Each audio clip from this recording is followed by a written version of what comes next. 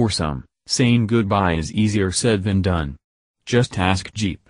Despite the arrival of this all-new, second-generation 2017 Jeep Compass crossover SUV, the brand will keep selling the first-generation Compass also as a 2017 model before sending that decade-old Duta to the great scrap heap in the sky.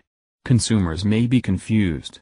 We, however, are happy to bid adieu to the lackluster first-generation Compass, as well as its boxier twin, the Jeep Patriot. Like its predecessor and short-term stablemate, the new Compass fits into the 15.4-inch overall length gap between Jeep's Renegade and its mid-range Cherokee crossovers. If this hair-splitting strategy seems a bit odd, know that the Compass also is intended to serve as a volume seller in many global markets for which the Cherokee is simply too large, unlike the sad sack first-generation Compass, though. The redesigned crossover looks and feels like it belongs on the same showroom floor with those rigs.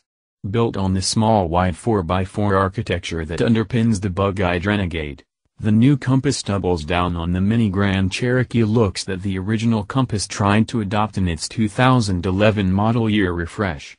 The new one is more handsome and better proportioned, with its slab sides complemented by an attractive shoulder line kick and a pseudo-floating roof.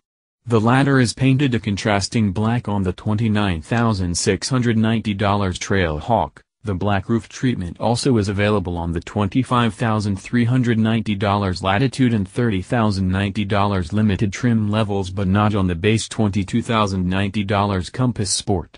As with most modern Jeeps, the Compass is liberally endowed with Easter eggs, including a molded plastic gecko at the base of the windshield and an imprint of the Loch Ness Monster at the bottom of the rear window.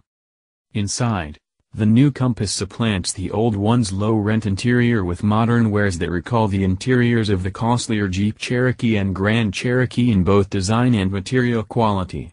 Brittle-feeling control stalks and door panel switchgear, though, are shared with the cheaper Renegade.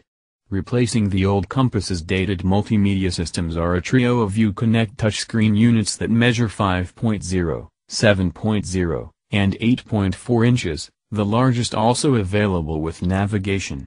As with the Uconnect systems found in other Fiat Chrysler products, the 8.4-inch unit we played with was quick to respond to touch inputs and easy to use. A handful of hard buttons located near the back controls ensures that even the least tech-savvy operators can complete basic multimedia commands. At 173.0 inches long, the new 2017 Compass overshadows the Renegade by 6.4 inches. An additional 2.6 inches between the Compass's axles imbues the crossover with 3.2 inches more rear legroom than its smaller sibling. More impressive is the 27